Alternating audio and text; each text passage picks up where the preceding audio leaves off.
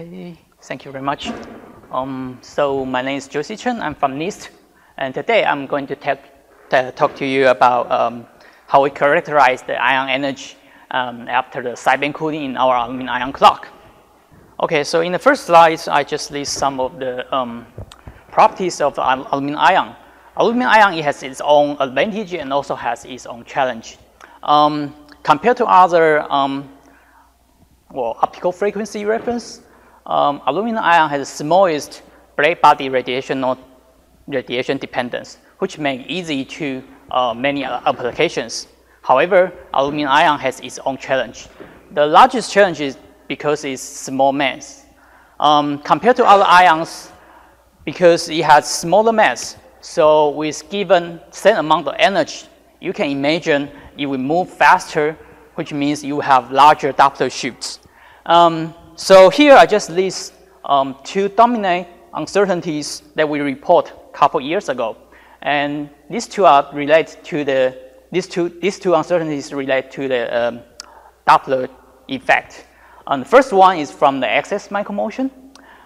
Usually, this axis micromotion can be reduced significantly by well design of the trap geometry or better calibration. The second one, the circular motion, which is the residual energy that ion have when it's trapped in the harmonic well. And in this talk, I will tell you about how we reduce the circular motion, time dilation shift uncertainties. And in the literature, it has been mentioned many times that people can apply or maybe just implement the ground state cooling to reduce the circular motion shift. But as far as we know, this has not been implemented due to the complexity of the laser system and also other technical challenges. Okay. So before digging in all the details, I would like to show you how our trap looks like. Our trap system basically is a 300 micron diamond wafer, laser machined, and a gold sputter electrode. And this is a linear pole trap. So in this picture, we zoom into the center of the trap, and we drive differentially on this 4RF electrode using our meander line resonator. And in this picture, you can see these two end caps that we apply DC to provide the axial confinement. Okay, so in our system, we trap the magnesium ion and aluminum ion in the same time in our trap. The all clock operation procedure starts from a sympathetic cooling aluminum ion using the magnesium ion. And then we do the clock integration, and at the final step, we extract the clock transition probability using quantum logic spectroscopy. And here I just show you the energy diagram of magnesium. And in our system, we basically drive the Raman transition between 3-3 and 2-2 back and forth to manipulate the motional quanta.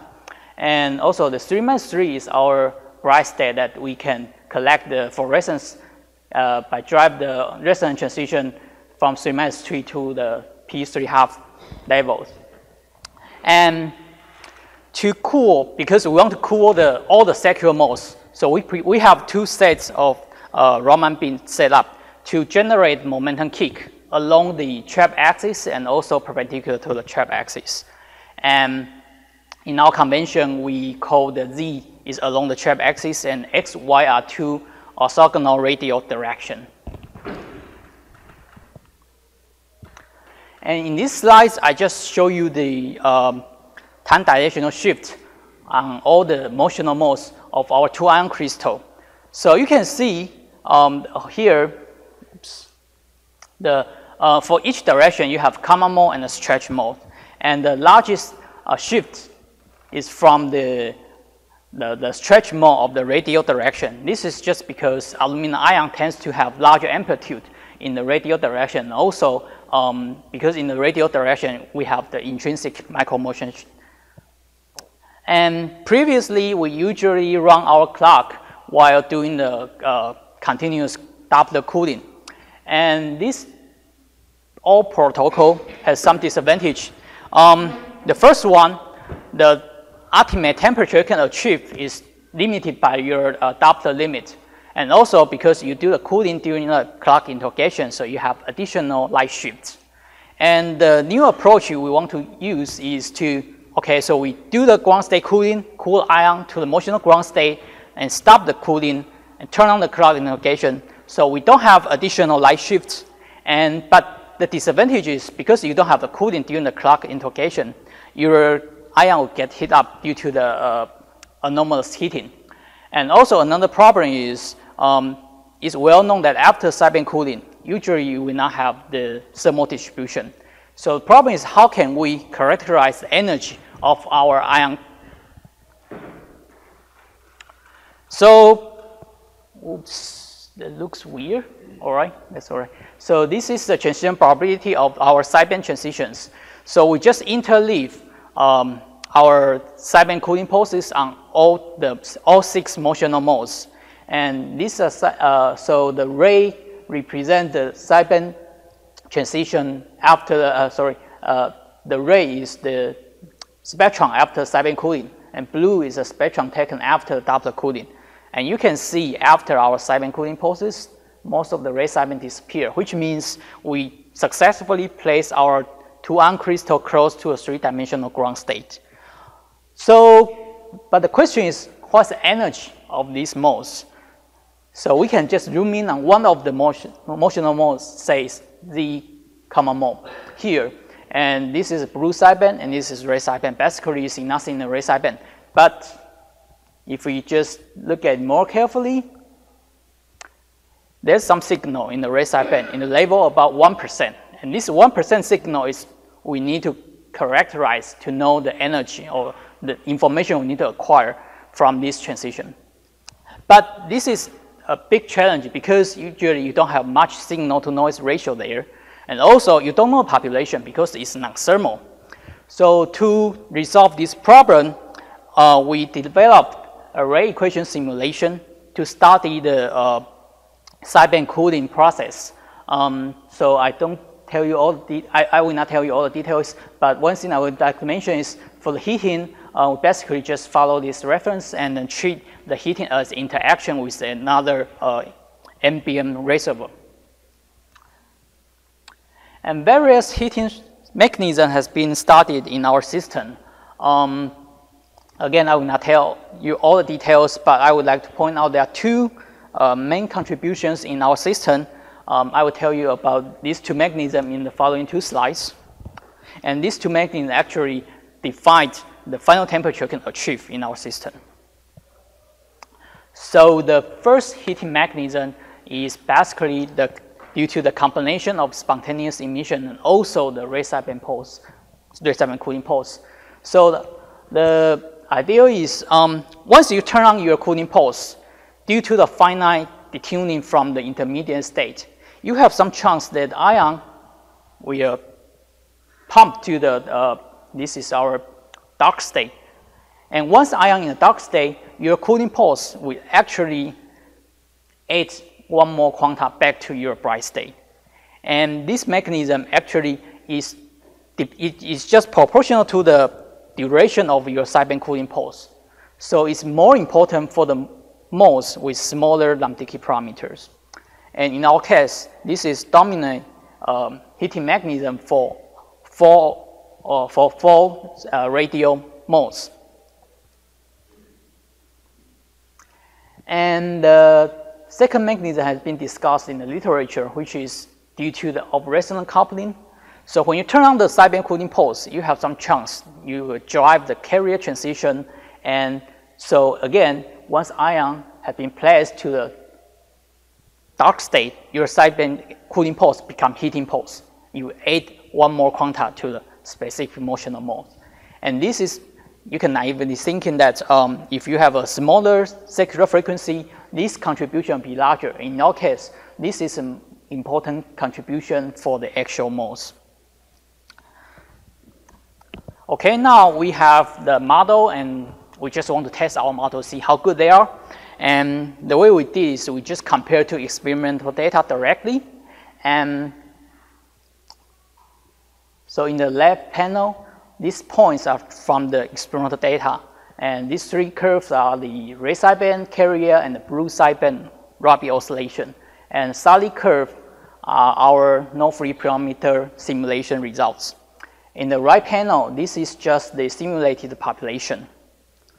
So let's see how it looks like.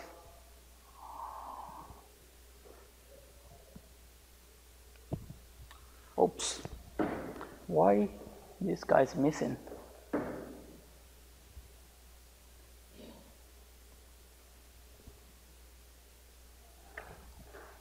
I have no idea what's going on, to be honest, because I can see something here. Sorry.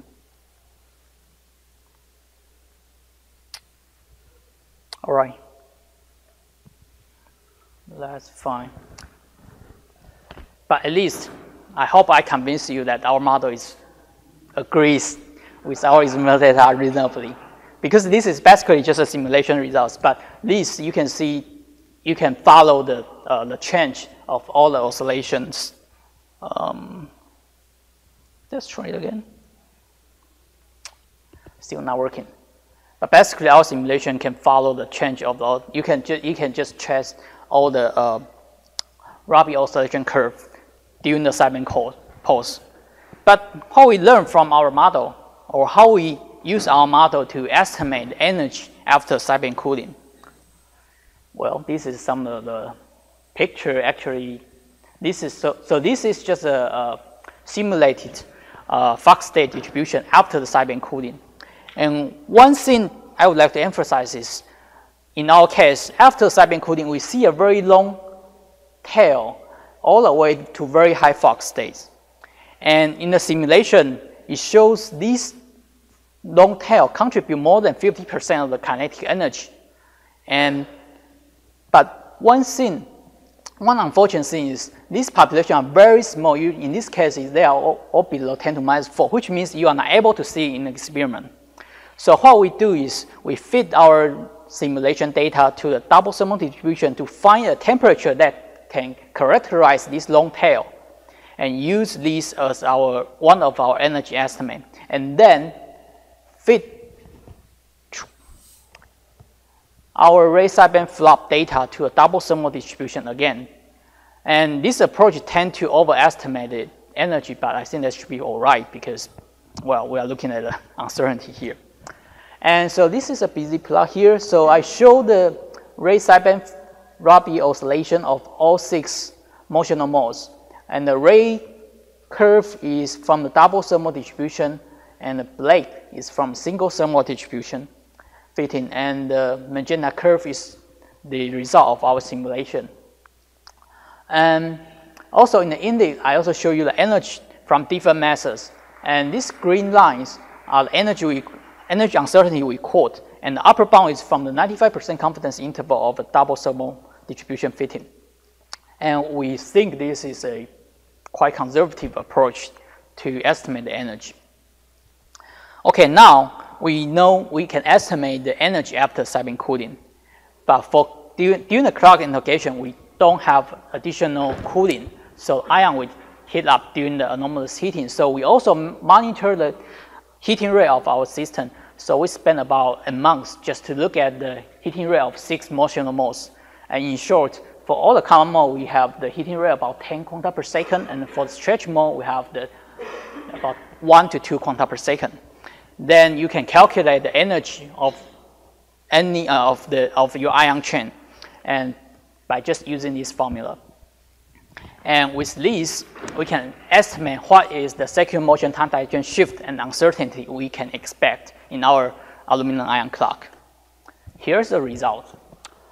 So the green light is the circular motion time dilation shift from our estimate, and the blue area is the uncertainty estimate from the 2 sigma measurement of our heating rate.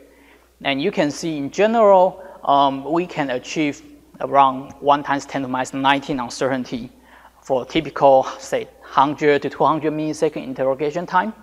And even extending your interrogation time to 2 seconds, we are still at a low times 10 to minus 19 label. And this is pretty promising. For comparison, I also show you the clock uncertainty due to the circular motion, time dilation shift, and also the cooling laser light shift we report years ago. And here we can see that we think we can expect an order of magnitude reduction in the circular motion time dilation shift uncertainty. Okay, to conclude, we successfully cooled all the motional modes of our 2-ion crystal to the motional ground state, and also using our ray equation simulation, we are able to estimate to give the upper bound of the ion energy. And also we think our this ray equation model can help design more efficient cooling sideband posts, and also can apply to other ion clock system to help reduce the circular motion time dilation shift to improve the accuracy. And finally, I would like to thank my colleagues and also our support, financial supports, NIST, ONR, and the DARPA. And we have 2 posters in this conference. Welcome to stop by to check for more details. Thank you.